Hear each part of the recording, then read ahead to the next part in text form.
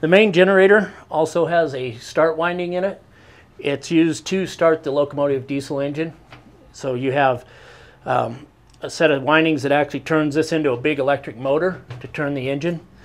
Then once it's fired, it turns into a generator. This main generator will put out 600 volts DC and approximately up to 2,000 amps.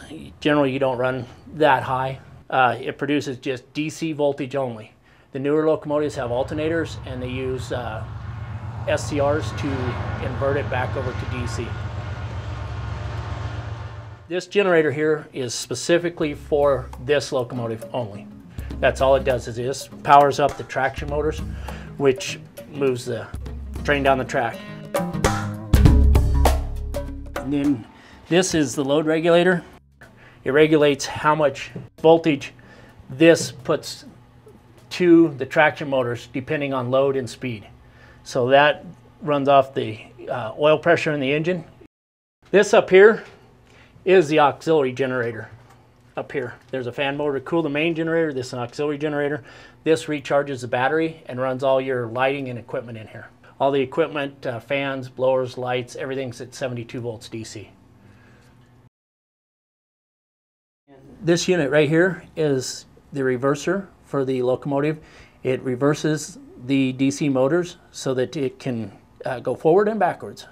It is real simple, but it's been in operation since like I said, the late 40s, early 50s, and it's still the same unit. It's amazing how well they built them.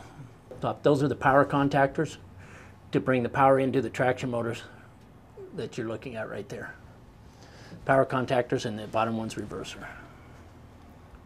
Yes, that does rotate.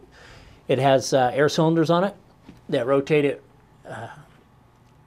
each direction. So as it comes in, it'll turn it half a turn, and as it turns the other way, it turns it another half a turn.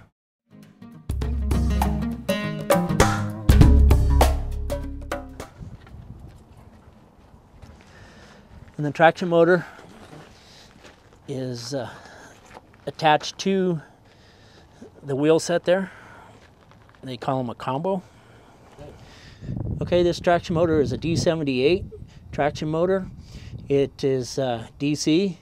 It has just field and armature windings.